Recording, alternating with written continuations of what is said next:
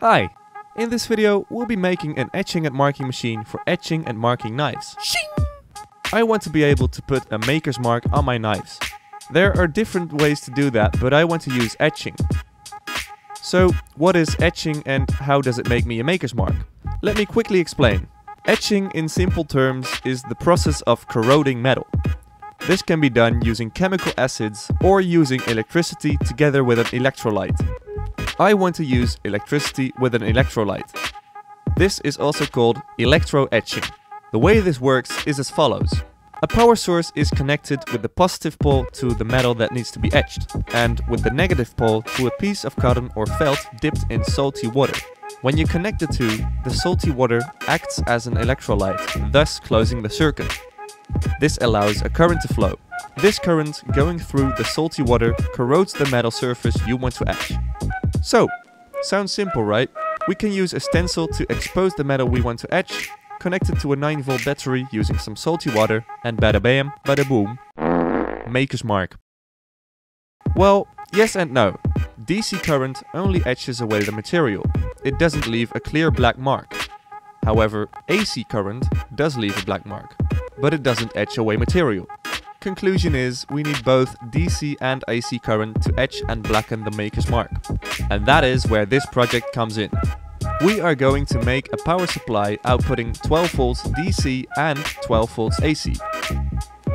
So I started off with an old 12 volt DC adapter. It needs to be an old boy, as old adapters contain a big transformer. You can get them at thrift shops. Just make sure it's heavy and cube shaped. This adapter already gives us the DC current. To get the AC current, we must open up the adapter. It contains a transformer that we talked about and a little circuit behind it. The transformer only lowers the mains voltage, that is 230 volts AC, to the 12 volts also AC. The little circuit behind it converts the AC current to DC current, giving us the final 12 volts DC. In theory, we can just connect an extra output just before the converting circuit, which will give us a 12 volts AC output. And that is also exactly what we are going to do. Let me draw up a little diagram. So, this is the complete circuit. This is the adapter we just saw. To make a functional machine that outputs AC and DC, we just add a connection before the converting circuit, as we just discussed. Then we simply run the added AC output and the already existing DC output into a switch. This switch allows us to choose either AC or DC on the same output wires. Now, this is basically the whole circuit, but I wanted to add a fan. Transformers can get a little bit toasty, especially when you're basically shortcutting the circuit. The fan hopefully helps to cool the transformer. I didn't want to put the fan on the same output as the etching output, so I added another adapter to the mains voltage. This runs into a 12 volts DC fan, which will cool the transformer. This adapter happened to have an LED light. I could use that as an indicator light for when the machine was running. So let's start off with connecting the fan and its adapter.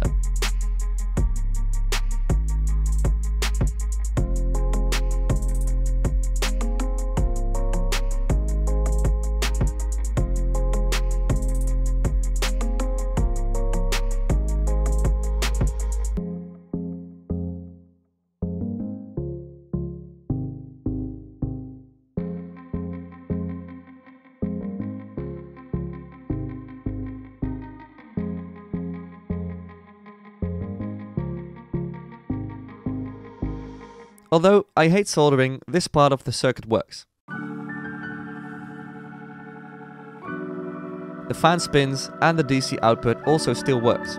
However, it turns out to be a little over 12 volts. Luckily, that's not a problem. I lengthened the DC output and then added the AC output coming directly from the transformer's output.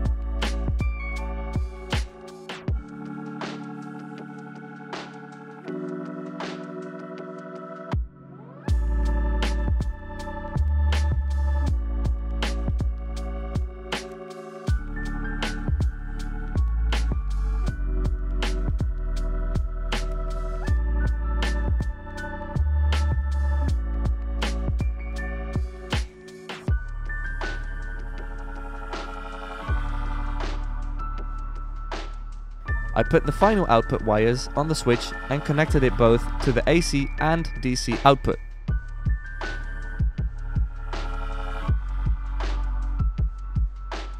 Now, I tested this circuit off camera and I shorted the circuit. You can see the marks from the pins of the fan adapter. Luckily, that's also the only thing that broke, so I quickly replaced the fan's adapter. Only this time, unfortunately, it had no indicator light. This time I made sure that the pins couldn't possibly connect to the metal casing of the transformer. When everything was finally in place and not short-cutting, it was time to test the full circuit. So the fan turns on.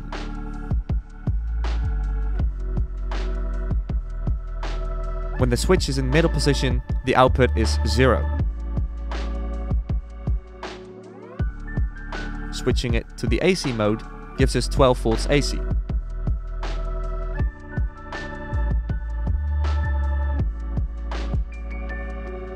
Then switching it to DC mode gives us 15 volts DC. Everything seems to work, so let's hide it away in a box. I designed this little box and a friend of mine printed it, as his printer is better and bigger than my printer.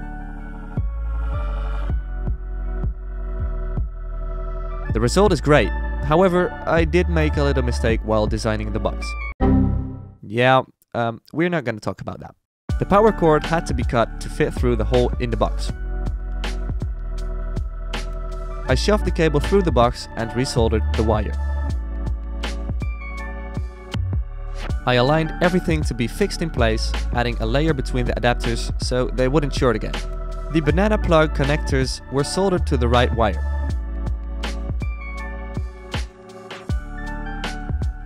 The components were also fixed with a little glue. The fan was glued in place.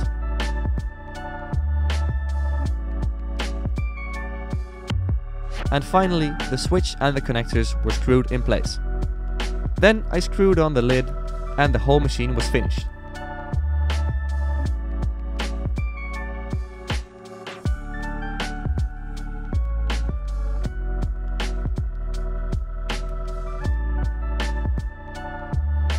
Connecting it once again to the voltmeter, we can see both DC and AC work.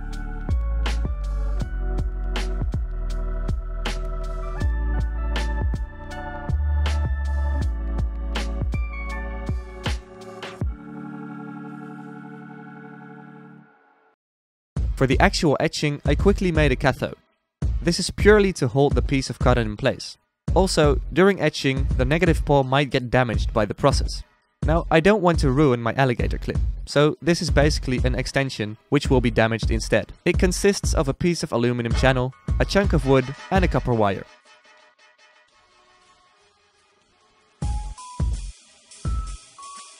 I tinned the copper wire so it wouldn't fray while connecting the alligator clip to it. Then it was finally time for testing. First of all, I tested it on this piece of saw blade. I did a test with only DC, another one with only AC, and a third one with both combined.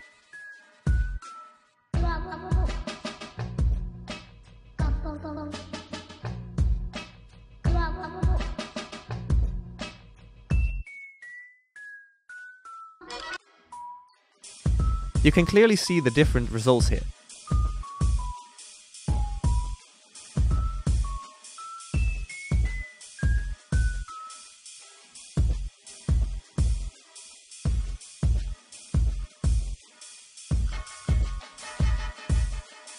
Then I tested it on my next knife, again with the 3 different tests.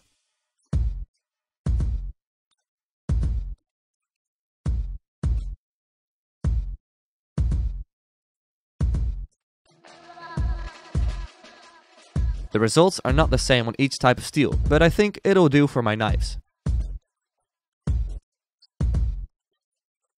Now let's finally create a maker's mark.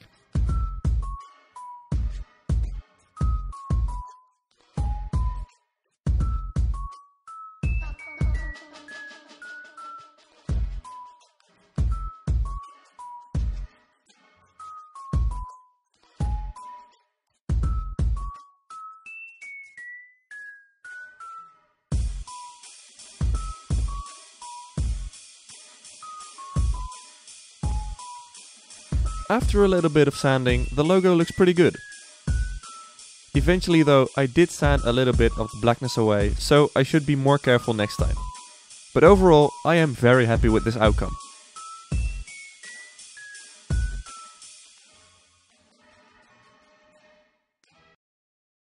So there you have it, an etching and marking machine from some cheap electronics.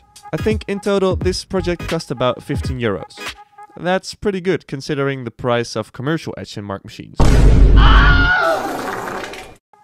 Of course, it might not be the best quality, but I'm happy. Anyway, thank you all very much for watching.